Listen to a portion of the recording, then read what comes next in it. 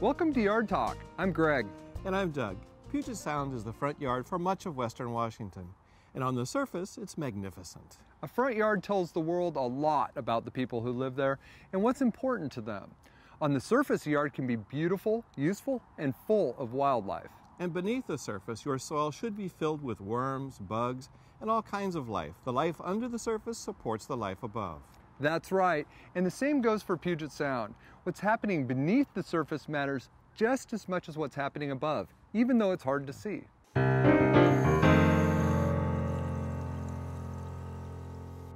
Have you ever wondered what life looks like beneath the surface? Spiny lumpsucker. Sea anemones. A mother octopus guarding her eggs. Baby wolf eels. And also the garbage and pollution. And the underwater filmmaker who can't wait to get back under the water whenever she can. Over her 20 years as a videographer and diver in Puget Sound, Laura James has witnessed the sea life changing beneath the surface and the impacts from above the surface. So we're here today with diver Laura on Puget Sound. Laura, you've been diving for about 23 years, and in the last years you've seen some big changes in Puget Sound. Can you talk to us about that? Puget Sound is pretty much my favorite place to dive. I've been diving here since I was a teenager. What I've seen is an increase in the trash and the pollution underwater, especially out from the storm drains. We've got so many people in the greater Puget Sound region. We're making an impact. A lot of times I'll see human trash out here underwater. It's not pristine. It looks pristine here on the surface. You go beneath the surface, plastics, a lot of plastics like coffee cup lids, you know, those disposable coffee cup lids. You see McDonald's and fast food ketchups. Pretty much anything that can slip down the grate of a storm drain will go out into Puget Sound. I see floaty plastics, which are your bottle caps and your different types of plastics that actually float. I see the plume, and that's got all the toxins and the pollutants in it. It looks like this billowing cloud when it's raining and I dive on these storm drains. It is a never-ending, just black, just dark cloud coming out of them. And then I see the heavy plastics, and it makes kind of a swath, a debris trail. And in that, you'll see anything that doesn't float. Toys, that's where I see the coffee cup lids and the stir straws and a lot of plastic. I do a lot of stuff to help Puget Sound and the health of Puget Sound. I do cleanups myself. I kind of feel like divers are the last stand against pollution because we're out there and we can go out and every time we go for a dive, we can pick up 2 pieces of trash and you bring that back, you put it in your pocket or you carry it back, whatever you need to do. And slowly but surely we'll make some kind of impact because there's a lot of divers out here. I'm a co-director of a program called Don't Feed the Toxic Monster. And that's 7 simple solutions to help people learn about what they can do with their daily actions to protect Puget Sound. A few of the 7 simple steps. One would be scoop the poop. And it really, I mean, that's a huge one. I mean, there are so many people around Puget Sound. If we would just go out and one time a week pick up dog poop that isn't ours, and I know that sounds like pretty tough to get people to do, but if you think about it, it's just so important. Another great thing that everyone can do is practice natural yard care.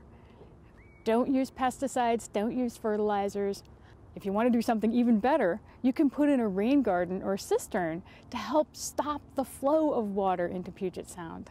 Well, thanks, Laura, for meeting with us today. You've given us some great tips that we can take home and practice for ourselves.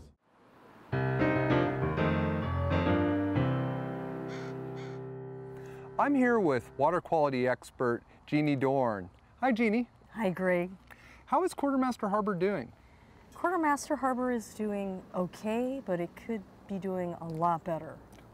We know for sure that there's too much fecal coliform getting into the marine water of Quartermaster Harbor. Will that end up in like shellfish? I mean, if I eat gooey ducks or butter clams, could that poop organism end up in the clam? Yes, it could. And that's why in many areas around Puget Sound, Washington State Department of Health does close beaches for shellfish harvest, just for that exact reason. Yeah, I've noticed sometimes the beaches are close to swimming also. Correct, because the fecal coliform coming down our streams around Puget Sound sometimes is just too high, and it's just not safe for kids and other people to contact. So where is all this fecal coliform coming from? Is it only coming from the waterfront landowners? Oh no, fecal coliform, excessive amounts can come from pet waste that's not picked up, poor agricultural practices like not covering manure piles, keeping them protected from the rain.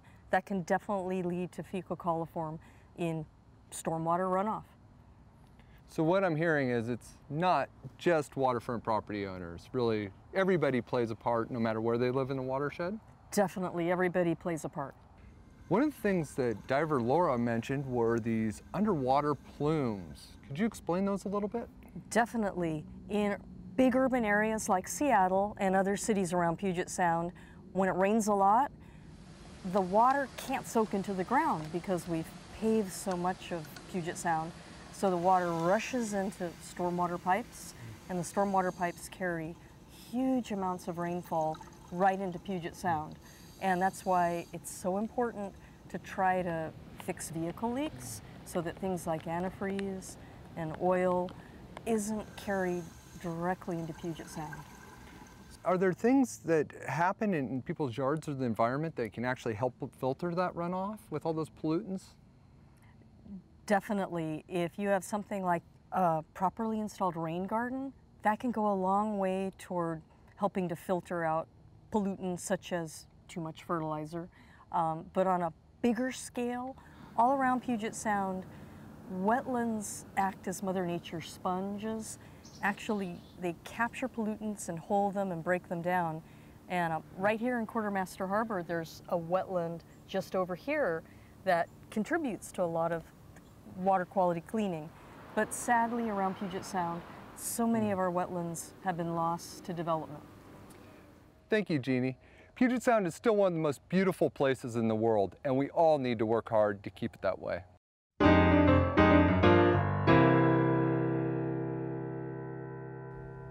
One of the first principles of stormwater management is to slow the flow.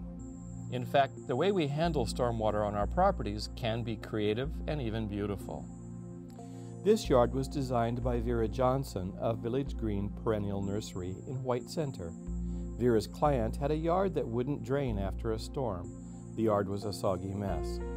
Vera first prepared the soils to drain and then connected the downspout from the house before planting, always following the correct guidelines for building a rain garden. Another great feature for any driveway is using grasscrete, a paver that lets rain quickly soak into the ground. The pavers are filled with gravel and topsoil, then planted with hardy grass, moss, or ground covers.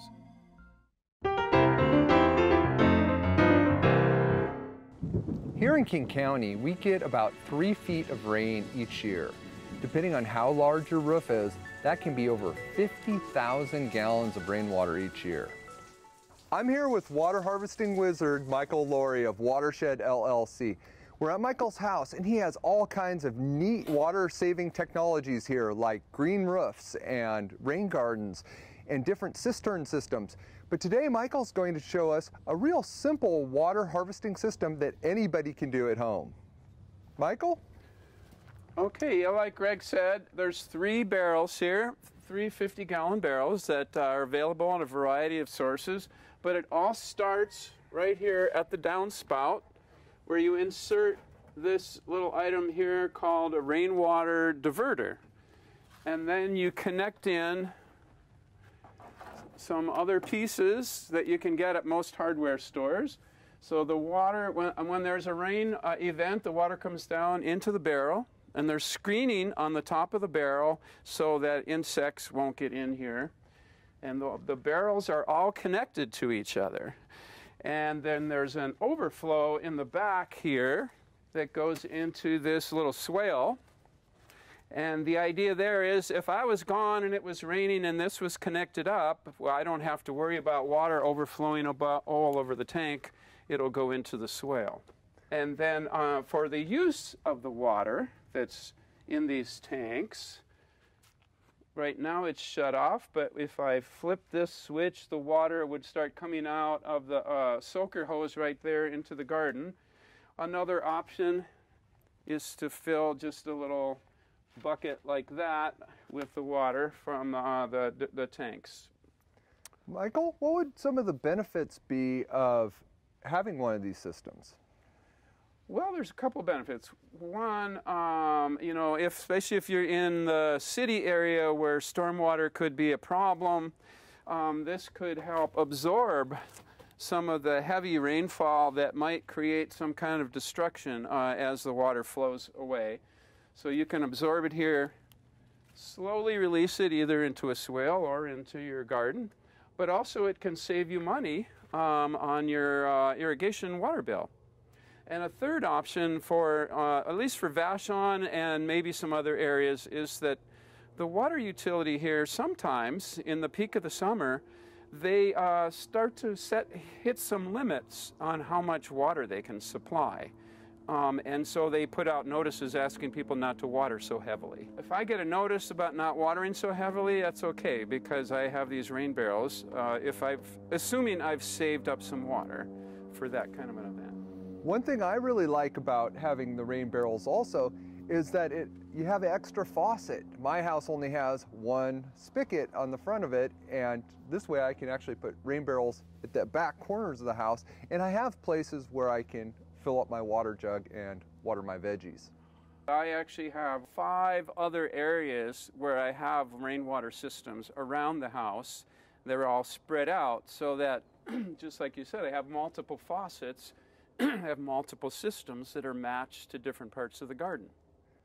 Hey, Michael, if I wanted to fill up my water bottle here, would that be okay? No, actually, because this is untreated rainwater. It may have picked up some pollutants from the roof, and you know, there could be something that might make you sick if you drank that directly out of the rain barrels. It's probably relatively okay, but not safe enough to drink. Thanks a lot, Michael, for showing us the system today. Thank you, Greg. Now, this is a system that is so easy, anybody can do it at home.